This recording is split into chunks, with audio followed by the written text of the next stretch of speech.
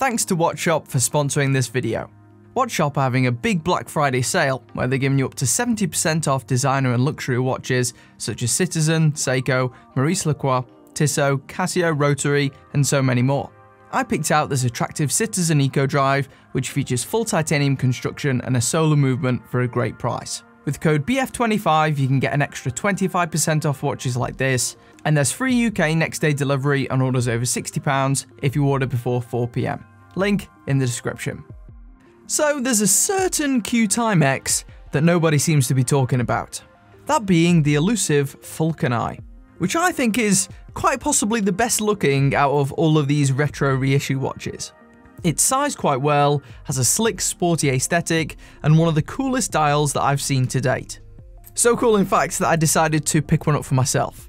However, I'm wondering, is the beauty just skin deep? That was one of the recurring themes with the other Q-Timex watches. Many people liked the way they looked, but some weren't willing to cough up the extra cash for what was essentially a basic quartz watch. In this video, I'm going to give you the lowdown on this one to see if the conclusions are the same. The Falcon Eye is a faithful recreation of the original watch of the same name from the 1970s, but with modern materials. I purchased this with my own money on Halloween for just over £100 on discount. Normally it's closer to about £160. I'll link it down below. The watch arrived in a regular Timex box, which I felt was a tiny bit of a missed opportunity. I half expected this to come in some sort of retro box, akin to the art style used in the marketing materials for this wristwatch. Nevertheless, the packaging is arguably the least important thing. As often, the more that's spent on the packaging, the less gets spent on the actual watch. Let's get into it then. Upon first inspection, the watch appeared a bit larger than I'd anticipated. Indeed, the watch does have the 38mm diameter and 30mm depth as advertised. However, the 44mm lug-to-lug size is somewhat deceptive. The concealed lug design gives the piece notably more wrist presence. I'd say on wrist it wears more like a 39 or 40mm watch, and unfortunately, those concealed lugs make the watch sit a little awkwardly on my skinny 6¼ inch wrist. That combined with the bracelet, which I'll touch on in a moment, has unfortunately made this a no-go for my wrist, which I didn't expect when I saw that modest sizing online. Thankfully, unlike the cheaper brass Timex offerings, this one is fully stainless steel, which is the standard material used in most wristwatches. For the most part, this one has a polished finish, aside from the sections above the lugs, which are showcased in a vertically brushed one. Even though it doesn't fit me, I do like the shape of the case, which has a sporty, angular lug profile when viewed at 90 degrees. While it feels fairly substantial for a quartz watch, there is one part that bugs me. If you look closely at the beveled edges, as the case drops off towards the lugs, there's a ridge at each corner. It's at the point where the case rides up the bezel slightly. This leaves an unusual edge in the polishing, which looks a bit sloppy as it isn't precise as some of the other sharper edges on the watch.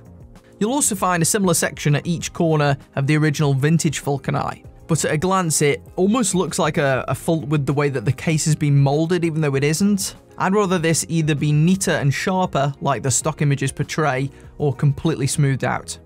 Because this sits somewhere between, it just looks unrefined for me.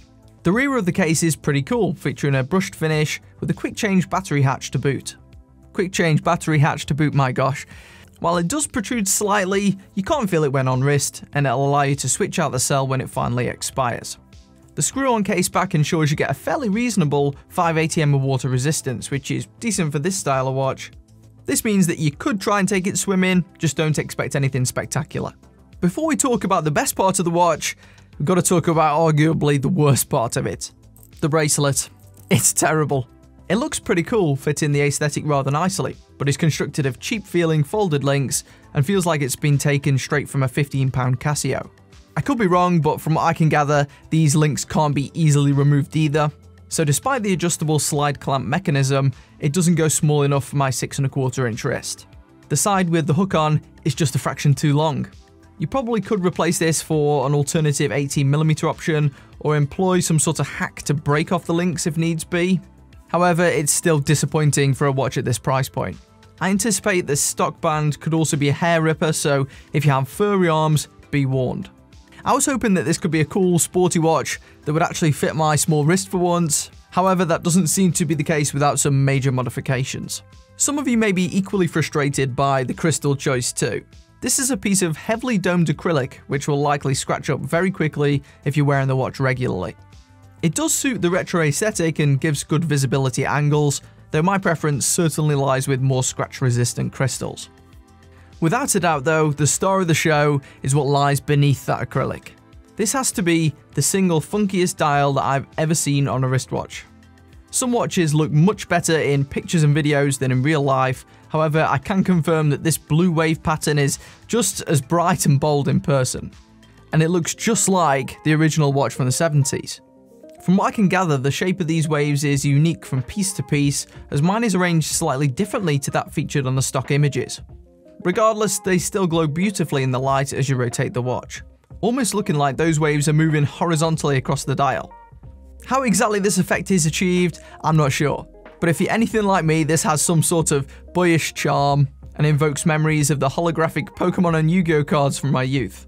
I particularly enjoy the way it falls off steeply at the circumference, with the small lume pips protruding outwards slightly, which accentuate that curvature even further.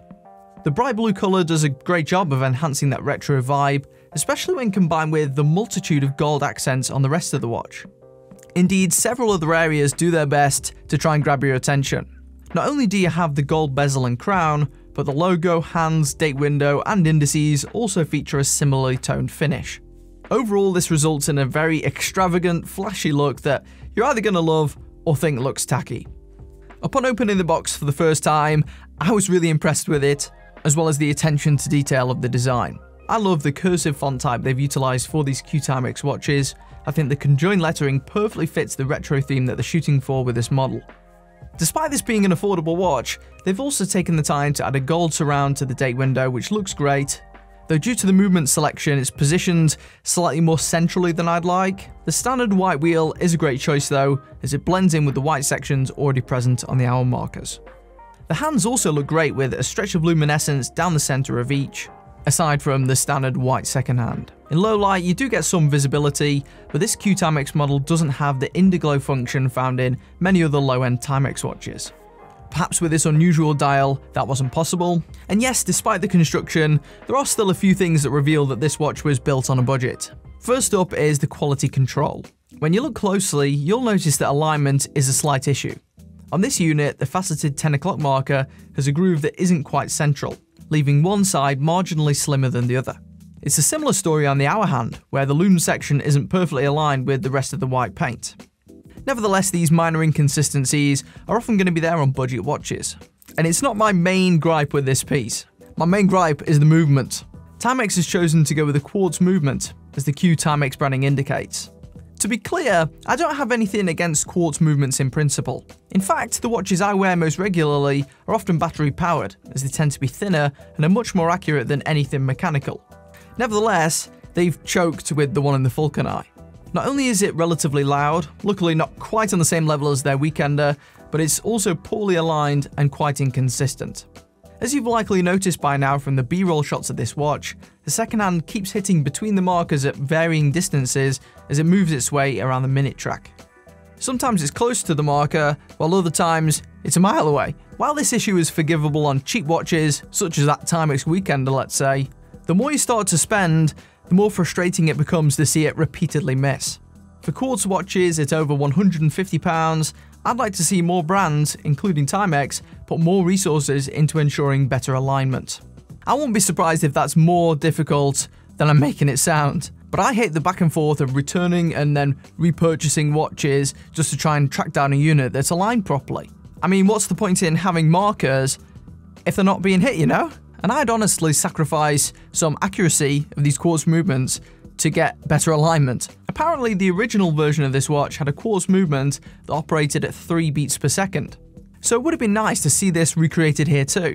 It may have also helped to conceal some of those alignment issues. Perhaps that's just my OCD kicking in though, let me know in the comments. But yeah, with this unit, if the watch was more viable for my wrist size, I'd have to get this replaced to try and find one that hit the markers. But how does this stack up against some of the other Q-Timex lineup then? Well, I can give you some general observations if you're considering multiple options. If you're looking for a blue dial watch, I personally prefer this one over the other sporty Q-Timex range for one simple reason. If you look closely at that other model, you'll see that the blue indigo coloured dial doesn't match the tone of the blue on the bezel. Once you've noticed it, you just can't stop seeing it. And it seems like a bit of an obvious oversight on their part. Obviously, this Falcon Eye doesn't have that issue. If you've got small wrists like me though, chances are that other Q-Timex will probably fit you better, as the lugs taper off at what appears to be a steeper angle, meaning you shouldn't get the large gap between the lugs and bracelet as I did with the Falcon Eye. Something else to note is that an error on the Timex website has the original Q-Timex listed as having less water resistance than this model. In reality, both watches have the same 5-bar water rating, so don't let that sway your decision unnecessarily. Outside of that, they've got the same movement, the same materials, and very similar sizing. Overall, I probably like the execution of this piece more than the former, as I think it's got more personality and originality to it, and if it fit me, I'd probably keep it and wear it occasionally. I'd also make sure you try and track down some type of discount code before pulling the trigger, as £159 is still a fair chunk of change for a quartz watch with some of the rough edges I mentioned previously. Despite that, I'm looking forward to seeing what creative designs Timex can come out with next, to see if there are any others that'll actually fit me this time. If it fits your needs, you can check this watch out in the description, and while you're down there, check out the Watch Shop Black Friday sale to see if you can grab any of the bargains. Subscribe for more, see you on the next one.